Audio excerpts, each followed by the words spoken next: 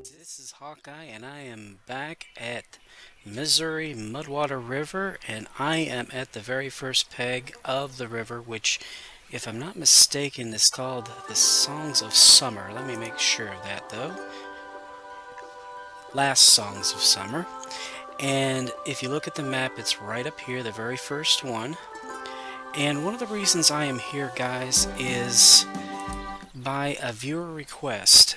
Actually, more than one viewer request. A lot of people have asked me, Hawkeye, why don't you ever make largemouth bass videos? Well, to be perfectly honest, it never really occurred to me because it seems like everybody was doing them. That's the thing that most people try to go after on these particular maps, so I didn't think anybody would really watch them. Well, apparently there's a few people that do want to watch them, so I thought I might go ahead and do some videos on largemouth bass fishing at different pegs and on different maps, because they are on multiple maps throughout the entire Fishing Planet game.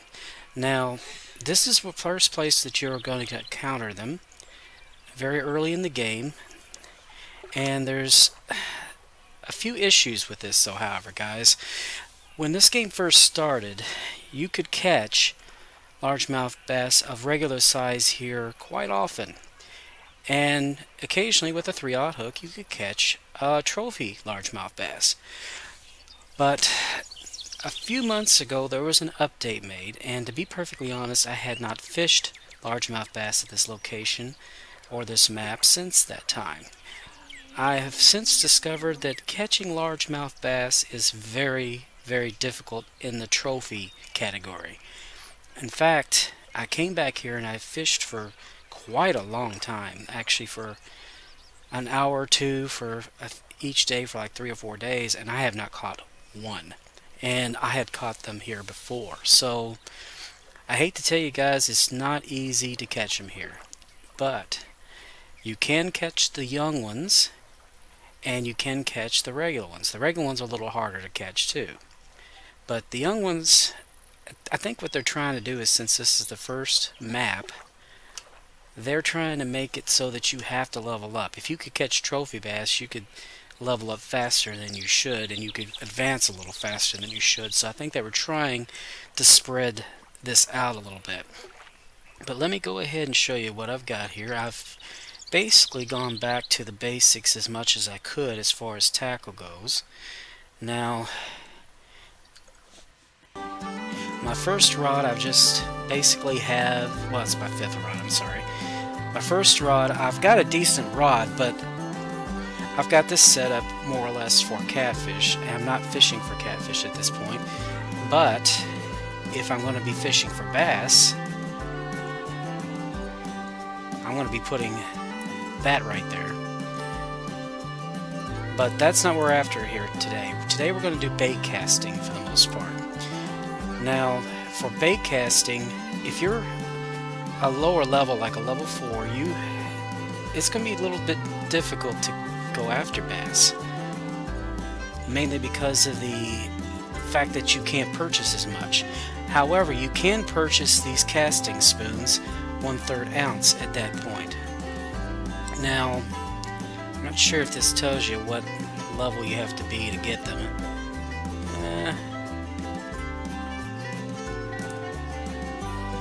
Honestly, I'm not sure. I'd have to look at the actual store to find out what that is, but I think that it's a 4. Let me make sure, guys, just for my own curiosity here. Let's see, spoons. Oh, 5, level 5, I think. No, 3. Here it is. Yeah, level 3. You only have to be at level 3 to get the 1/6 ounce, and you only have to be at level 4 to get the 1/3 ounce. Now I'm going to go ahead and get some more of these 1/6 ounce, and I'm also going to tell you, if you get the chance, purchase this one particular lure as soon as you can, and it's worth gold, by the way. But this 1/2 ounce 2/0 hook casting spoon that's red and silver We call this, myself and Dulakaba, Weapon X, and this thing is extremely good for bass, extremely good for pike and pickerel and any type of predator fish. And at this point, that's really all I'm going to use for the most part in the beginning here, because I want to show you how you can catch them when you're like level 3 or level 4. Now, let me get back to the appropriate rods here. Let's see. Now, I'm not going to show you the Weapon X first. I'm going to go ahead and show you the 1/6 ounce to start off with, and I will tell you, it seems to me that when it's sunny like it is on this particular day, these guys go after the silver more, and on cloudy days they go after the gold more. Now, I don't know if that's, I believe that's also true in real life as well. But what I'm going to do is I'm going to cast this dude right over here.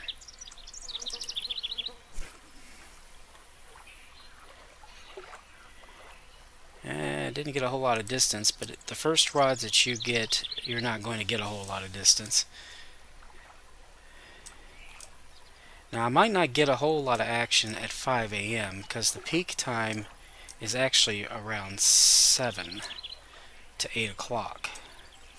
But what I'm using is a lift or drop, and basically what I'm going to do is I'm just going to be fishing, guys. I mean, I'm going to fish around, I'm going to change back and forth between lures, and there we go.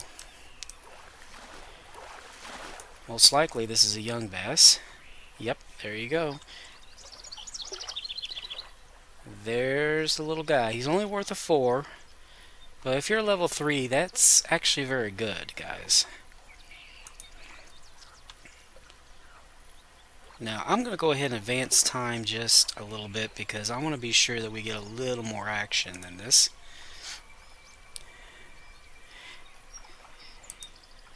But right out here, it's a really good area on this particular side. Now, I'm not getting the distance I normally would get with this particular pole because the lure I have is only a 1/6 of an ounce. But, whoa, what the heck? That was a bit of a glitch. They are definitely biting, as you can see. Here's another one, guys. Even little, they are quite the fighters. Alright, I'm going to switch now over to a 1/3 ounce.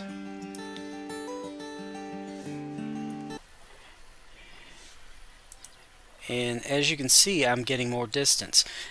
Now, if you throw right behind those reeds, you're going to get probably even more bites. And there's always a chance you might get one of those bowfin too, by the way, because they will go after these as well.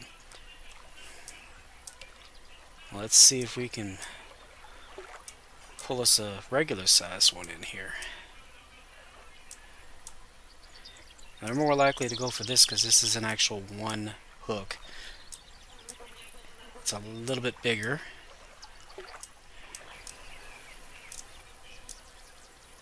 There we go.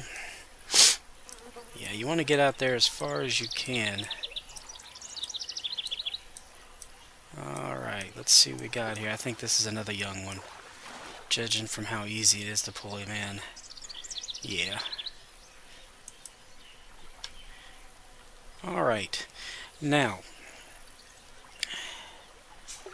there are other locations that you can fish for these guys, and some of the best locations are right over here by these boats, right under that willow tree, and over here by those stick-ups.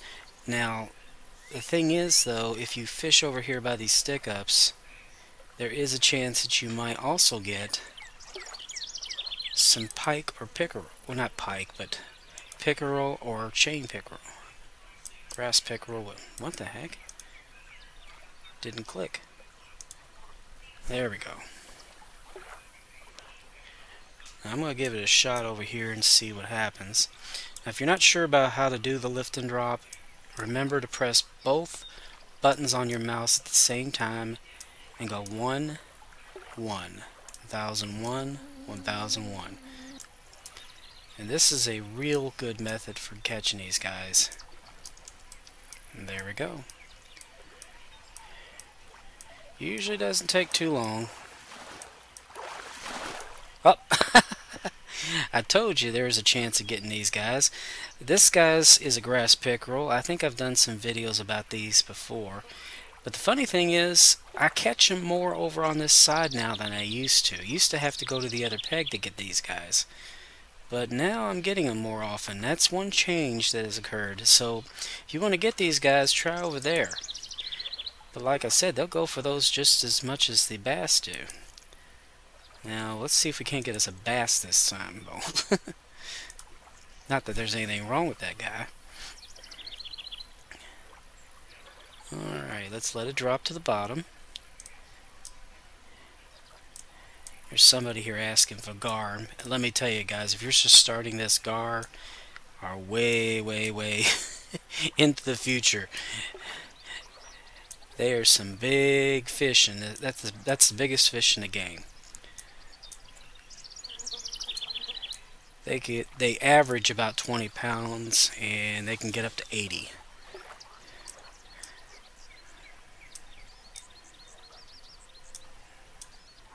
Here we go. Got another one. I'm not sure, but I think this is a bass this time. Nope, another pickerel. I'll be darned. Huh. Oh well. Seems like they're biting right now. Let's come over here and we'll try to get us a bass over here. It seems to me I have more luck throwing it towards this yellow boat than I do the green one. And I think everybody kind of has their own opinion about that.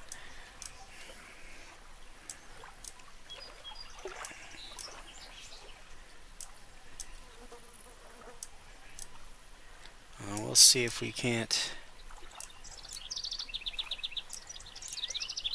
scare one of these guys up.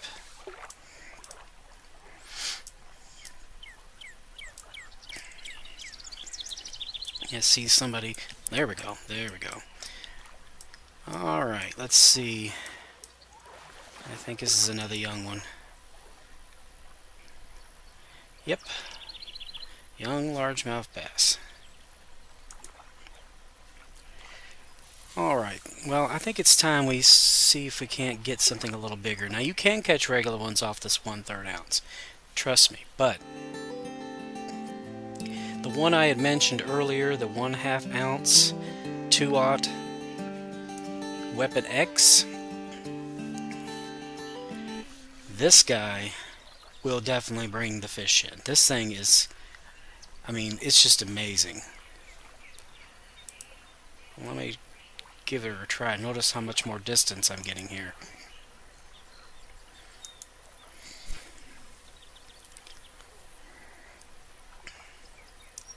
I've actually thrown these in and then have them hit it as it's sinking to the bottom.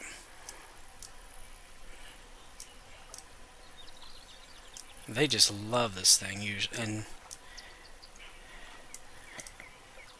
the other thing that works really well, I'm going to show you here in a little bit, but it's a little bit more advanced, but it's the mini jig. There we go.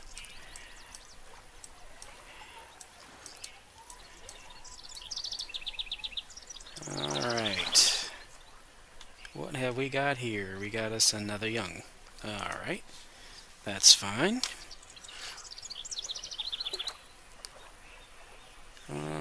Let's try out here this time.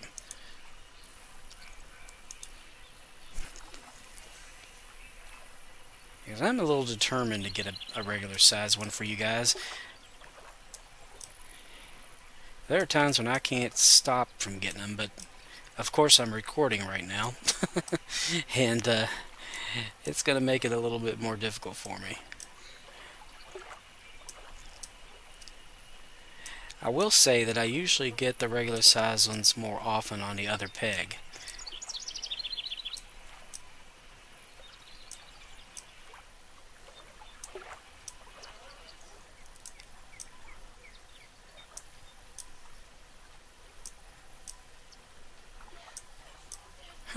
I'm not going to get a bite that time. Alright, fine. Be that persnickety. We'll try over here.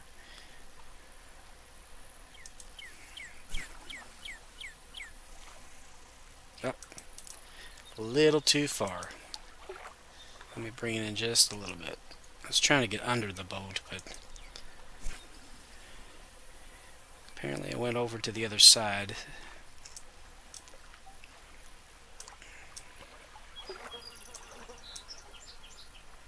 Now let's see if we can't scare up us a good size largemouth here. Now for somebody who's been playing the game as long as I have, the largemouth bass are not worth a whole lot of XP, but when you're in the beginning of this, they're like worth 3 to 4 times of anything else that's on this particular map that you're able to catch. So yes, you definitely want to catch them if you can.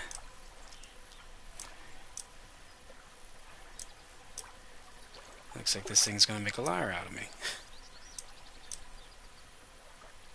Huh. Alright, fine. We'll try this way. I'm gonna get a little further away from those stick-ups, so maybe I won't be getting those pickerel. Oop, I should have let it go to the bottom. I just get a little anxious.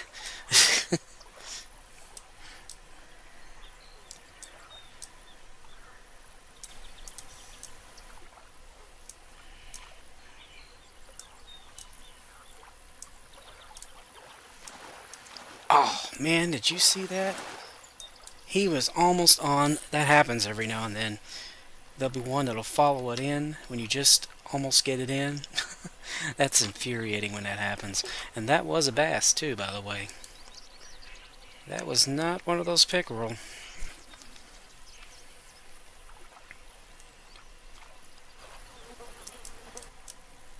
I think I got a bite there that time.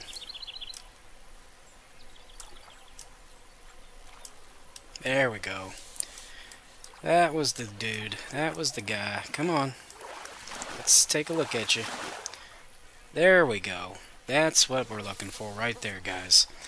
That is what we're looking for. There's our regular size largemouth bass. They are such a pretty fish. I love going after these guys.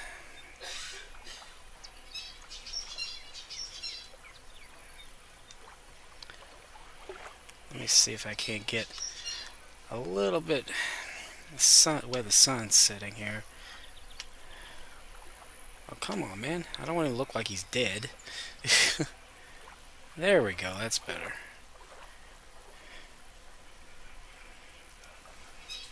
I just wanted to get a picture of him. Pretty little fish.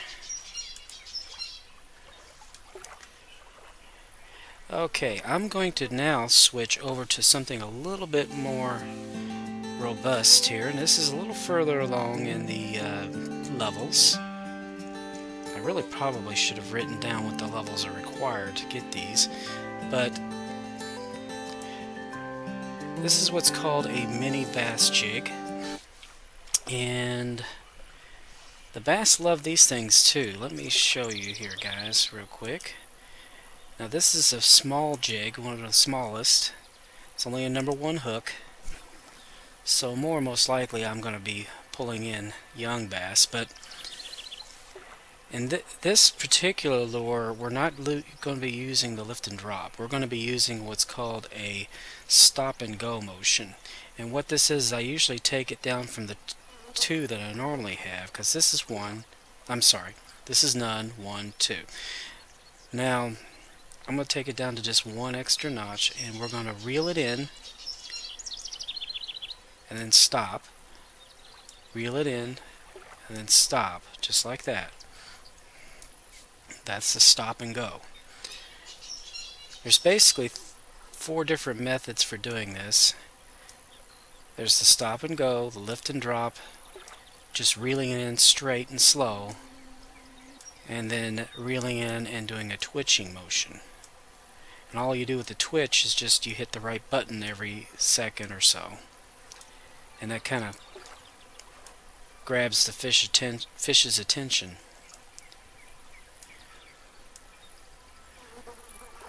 There we go. He was almost ashore. Alright guys, I'm back. Sorry about that. I had brownies in the oven and I had to get them out. That was my alarm that went off, if you heard that. Anyway, as you can see, this is quite a pretty good lure. My grammar is just atrocious today. But you can use this. You can use all types of artificial lures. Be perfectly honest. Just try stuff. Try everything you can, because you know you kind of have to figure out for yourself what they like and what you like. I mean, there are just some things you prefer. These particular things I'm going to be fishing with are the ones that I prefer. I usually don't fish with rubber worms or rubber baits as much. So, but I tell you one that I really like, guys, is this one here. Alright, I have one of these in here that I can show you. Wait a minute, let me see where it is. Okay, here it is. The crankbait, and you want the 3-foot 3/0 hook crankbait. Now you have to be a much higher level for this, but this thing, I will tell you flat out right now, it is good for largemouth bass, and it's good for gar, by the way. Just found that out recently. It's good for largemouth bass on all of the maps, even here. So I'm going to give it a try. First I'm going to try it over here, just because I haven't done over here for a minute. On this one you have to do a little bit different. This one you can do a stop and go, but you can also do just a straight reeling in. And I usually put it down all the way and I just slowly reel it in, because what it does is it actually floats instead of sinks, and then as you're reeling it in, it goes under the water to a level of 3 feet. Now right now I'm just using a slow straight, and you have to watch these. See, that was a bite. Sometimes I like to stop a little bit and give him time to catch up with it. Okay, that's what I was trying to say, is you have to really watch it, because they'll come up, they'll hit it, and you have to set that hook. Otherwise they're going to get off the hook. It's a good possibility that since it's a 3/0 hook that he wasn't big enough to get his mouth around it. Again, just reel it in slow. Just like that.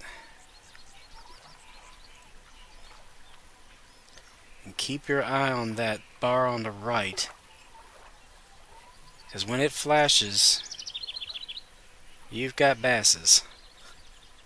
That was bad, wasn't it? Alright, let's see.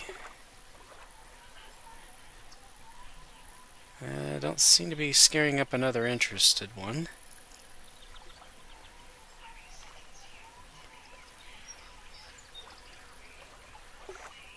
Alright, I think what I might do this time is just try a stop and go. The lift and drop honestly doesn't seem to work very well with this particular type of lure. But let's put it up to 2. But a stop and go works pretty good. I'm just going to kind of see what it is that they're interested in, what's attracting them. If I don't get anything on this particular run, I'm going to go over to the one on the left again, because I know they'll bite over there.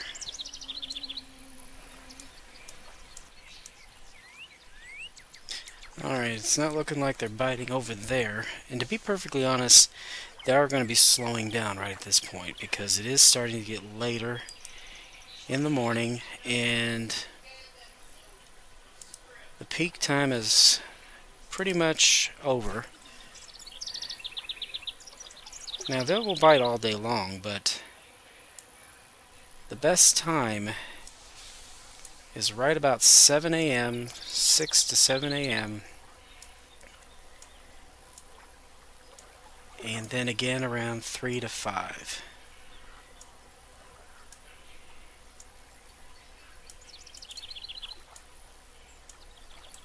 Okay, I got a bite that time, but he couldn't get his mouth around it. Damn. Yeah, they're definitely interested, but they're just not big enough to get that hook on the... This is probably a young one. Yeah, a regular sized one could have taken it.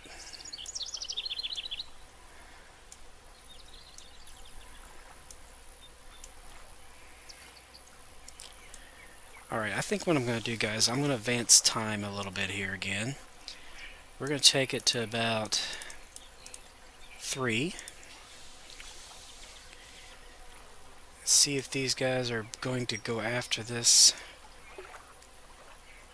more in the evening. Now, for me, it seems like I get more of the bigger guys in the evening than I do in the mornings. If it's a sunny day, that is. See, there's a bite right there. Oh, God. He just can't take it. That's the trouble. He's just not big enough. A little feller. He's a little feller. He really wanted it, though. He gave it his best shot. They do like this lure. But I will be honest, I don't have as much luck getting them with this lure here due to the fact that they're smaller than on the other maps.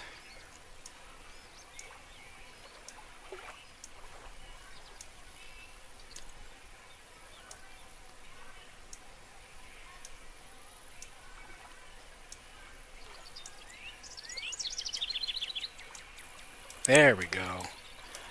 There we go. And I think we got us a regular one this time. Yeah, I think we do. Think we do. Yep, there you go. Love them largemouth bass. They are so pretty. Alright, we'll keep this guy. Alright guys, I'm going to try one more time over this direction with our good old Weapon X. As soon as I find it. And see if they're still biting over on this side. Alright.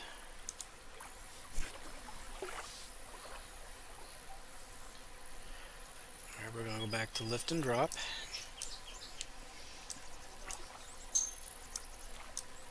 Excuse me. I do have a cold. I apologize if I sound a little congested because I am. There we go. These guys love this lure. I mean, they love it. And there you go. Another largemouth bass, a little over 2 pounds. See, they're about 16 points of XP, and that's good for starting out. Believe me, it is very good, considering that bluegill are going for about 1 or 2. Well, anyway, guys, that is the last songs of summer, and that's the I can't speak. Sorry about that. and that is where I usually fish for the largemouth bass and what I use. So please be sure to share, comment, like, and subscribe, and I will be back with another episode, and we're going to be going down to the Pike Challenge, which is the next peg on this particular map, and see how many bass we can catch there. Anyway guys, until that time, I will see you later. Bye bye.